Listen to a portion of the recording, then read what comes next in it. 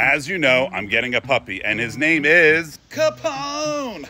And here are 10 things that I am doing to prepare for his arrival. 1, I got this outdoor little enclosed playpen for him. Just enough for me to keep an eye on him. Number 2 is I got my ramps all ready to go because he is a dachshund. Number 3, I had to get his placemat all ready to go. Number 4, I have his elevated food and water dish.